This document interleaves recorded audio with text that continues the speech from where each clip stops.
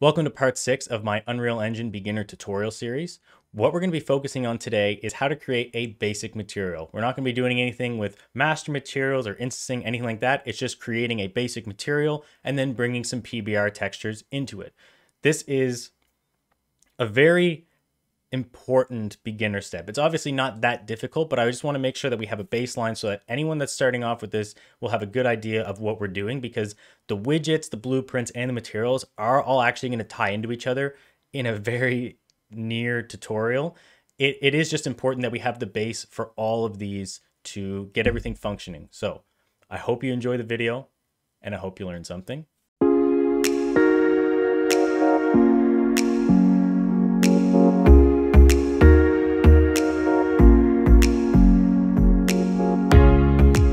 So, as always, we're going to launch the engine.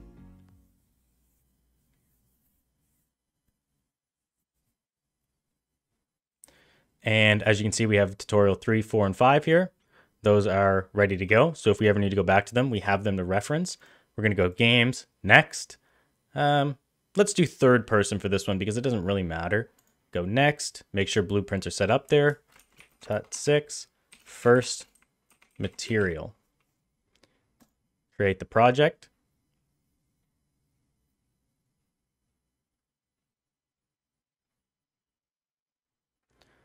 Right, so in this one, I'm going to go to new editor window as I always do. And this one is a little bit different if you have only been using the first person. So just changes where the camera is, but the controls are all the same. So I'll exit out of that. And what I'm going to do is I'm going to come down here and I'm going to right click, except instead of going to the user interface like we have been doing, I'm going to come up here to material. So I'm going to call this beginner material. So just going to save that. I'm going to go into it now, and then this is what you should have. So some of you may be familiar with nodes, some of you may not be. It's actually pretty simple. I feel like Unreal Engine's materials, at least for the basic level of them, they're pretty easy. If you're just hooking up some normal maps, that kind of thing, you really don't need anything too flashy. What I'm going to do is I'm going to go and into my model library, and I'm just going to get some materials.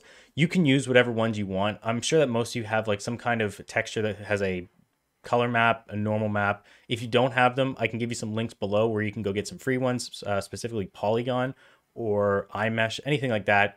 You just need functioning materials. So what I'm going to do is I'm going to get the materials here. I'm going to pick wood, and let's go with this one here. So just a basic wood material. I'll do 4K. I'm going to drop in the color map. As you can see, it pops up here. You do need to drop this in. You can't drop it right into the editor or the material editor like this thing. And I'm going to drop in the normal map, and I'll drop in the gloss map, but I'm not sure I'm going to use it yet. It's good to have these assets. So I'm going to click on the first one, shift left click over, and then I'm just going to save all of them. Perfect. So what I'm going to do here is I'm going to drag this in, and I had them all selected, so they all came in. I am just going to get rid of the gloss for now, though, because we don't need that. I'm going to go RGB into the base color. So as you can see, the preview over here is changed. And then I'm also going to take the normal and plug it right in. If you are a Blender user, you don't need to use the normal map node. You can just plug this straight into the main material node here. I'm actually not sure what you'd call this. I guess just the hub for all of the plugins. So we're going to save that. And then if we come down here, I'm going to create a cube, drop that in here. And then I'm going to take the beginner material and I'm just going to drag that right on here. So as you can see, the material now is in there.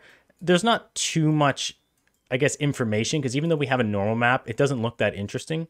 So something that we can do is we can come back in here and you can just type in, you can hold S to create a scalar parameter. Or you can just right click and go scalar parameter. Now you can technically get a value by holding 1 and doing that, but I don't recommend you do it like this. I find the scalar parameters are much better, and you're going to see in the next tutorial why there's a lot better. But if we plug this into metallic, copy this down, copy it again. So I just I clicked on this, hit Control C, that will copy it, and then Control V paste it. So you can see Control V, it appears. I'm going to plug this into specular and this into roughness. So this is going to be metallic, so we're going to keep this at 0. We're going to make this specular, and this is going to be set to 0.5. So as you can see, it looks a lot different once you put that on there. So then we have to control the roughness, because right now this is saying that it's extremely reflective. There's no roughness at all on it because the roughness is set to 0. Roughness, and I'm going to set this to 0.3 maybe. So that looks a lot better. And as you can see, because we have the roughness fairly low, you are actually seeing that normal map a lot better now. So I'll save that now. Then if we come back in here, you should get a little bit more information on this. It is a little bit hard to see just because of the lighting. So maybe I'll go up here to lights. I'll just drop in a point light. And then, yeah, once we do that, you can see it's a lot easier just to kind of see that surface. But yeah, that's really all you need to do to create your first material. As I mentioned, we are going to be getting more difficult into this, but that's just kind of the baseline. With Unreal Engine, something that I was kind of surprised by is you really don't need that many maps. It's, in a lot of cases, not worth it to use something like a gloss or a roughness map, because unless you have a material that is very high contrast, it's better just to use a slider. That's what I found, at least. And you can still get really great results, and it's just less textures overall. If you're using a color, a roughness, and a normal map, just by removing that roughness map, you're going to get a scene that looks almost the exact same, except you're now using only 2/3 of the textures that you were previously using. So we're going to get more into materials in the next tutorial. I hope you enjoyed the video. See you in the next one.